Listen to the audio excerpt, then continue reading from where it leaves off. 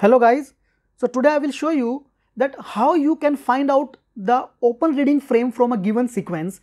So for those who do not know what is open reading frame or ORF, so open reading frame is a sequence which have one initiation codon and stop codon, and this sequence according to definition it should minimum have 60 base pairs, and it's a coding sequence, means it code for a specific protein. So that sequence which have a coding sequence of more than 60 base pair and also have stop codon and in termination codon, so that portion is known as the open reading frame. So in this video I show that how you can find out that a particular sequence, does it contain any open reading frame or not, or if it contain, then how much open reading frame it contain. So for this, just open your browser and search in the Google about, that is NCBI open reading frame finder,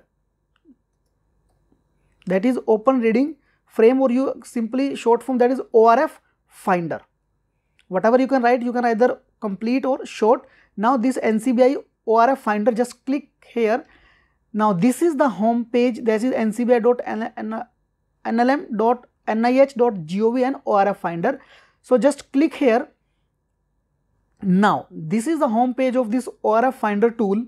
Here, this box, here you can either enter the accession number of your sequence or the nucleotide sequence, which should be in the FASTA format. So just for demo purpose, I have downloaded a sequence in the FASTA format. So this is the sequence. So now I will show you that how much, you can say, ORFs are present in this sequence. So just copy this sequence. You may have your own sequence, or you, for the demo purpose, you can also try with sequence download from the NCBI. Now just move back to this window. Here just right click and paste the sequence. Now this is the range, like from which nucleotide to which nucleotide you want to make the operating frame. I am leaving it as such because I want this complete sequence.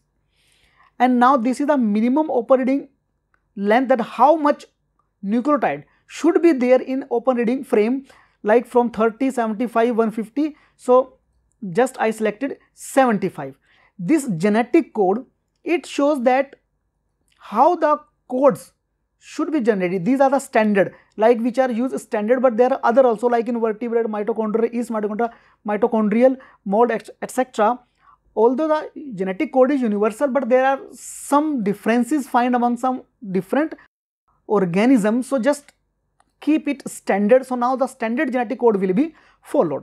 This is the ORF start at the codon to use. So as we know, it should start from the initiation codon, which is AUG, but here it is the DNA sequence, so it should be ATG. So now just click the submit button. As you click the submit button, so now you can see it will take some time depending upon the, you can say, the sequence length. So now the results are just in front of us. Here you can see that it is showing open reading frame viewer, and ORF found are 4, means there are 4 open reading frames in this sequence, and these are red color bars. So these represent the open reading frames. So 1, 2, 3 and 4. So there are 4 open reading frames in this sequence. This is the summary of all these open reading frame, like this is ORF1 and this is plus strand, means 5 to 3 dash reading. The frame 1 means it starts from the first amino acid, so frame 1, and as you can see it start from 1 and stop at this. The length of this first open reading frame is 441 nucleotides. In case of amino acid, it is 146 amino acid long. Here in this table, if you selected this first ORF1, so in order to select, just click here and click this mark option. Now this ORF1 is marked. As now you can see that the blue bar is just come on the outside boundary of this red bar, so it means it is now selected, and the information of this first ORF1 is just in this window. Here this is the protein sequence of this, or you can say amino acid sequence of this ORF1. You can change it. In case of protein, it contains 146 amino acid, but if you want to see the nucleotide sequence, so here display ORF, so click here display ORF as, As you click here, so there are options that in which form do you want to see this ORF1. So you want to display it as protein sequence, so which is already there, it is showing in the protein form. Here the nucleotide sequence, as you click here, so now this ORF1 is displayed in the form of this nucleotide sequence. Now you can see that the sequence has been changed, it is in the form of nucleotide like ATGG and so on. You can also change it to another form, that is CDS, means coding translation region. So as you click CDS translation, now the again sequence is changed, and now you can see that it is showing both the nucleotide and the amino acid sequence, and it is showing that this ATG will code for the methionine amino acid. Similarly, the next codon, that is GTG, will code for the valine. So in this way, now it is showing both the nucleotide sequence and as well as the amino acid coded from that nucleotide sequence. So by clicking here, you can change the output version of this sequence, like protein, it will show the protein sequence, nucleotide and CDS, which is in front of you. So I'm again clicking on the protein sequence. Here the another option is that you can also perform the blast of this first ORF because it is selected. So you can, if you click here in the blast option, so it will automatically perform the blast similarity searching of this first ORF, that is open reading frame.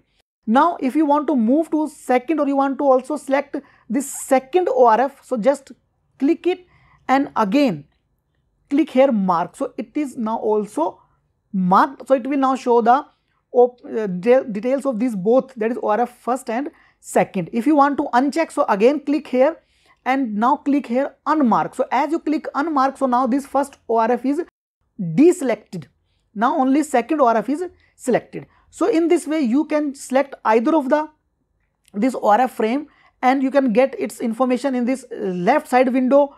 You can also perform the blast of this sequence directly from here by clicking the blast button, and you can also download the data, as the option is the download marked set. So you can also download the data of this ORF2 by clicking this button, and you can also change the format, means which format you want, either you want the coding FASTA, this protein FASTA, so whatever you choose. So as you click here, so the file will be downloaded in this format. So by this you can download your data from this also. So this is all about that, how you can find out the open reading frame of a given sequence or a given gene, and how to read the data of the open reading frame. So that's all for today guys. See you in the next video. Thank you very much.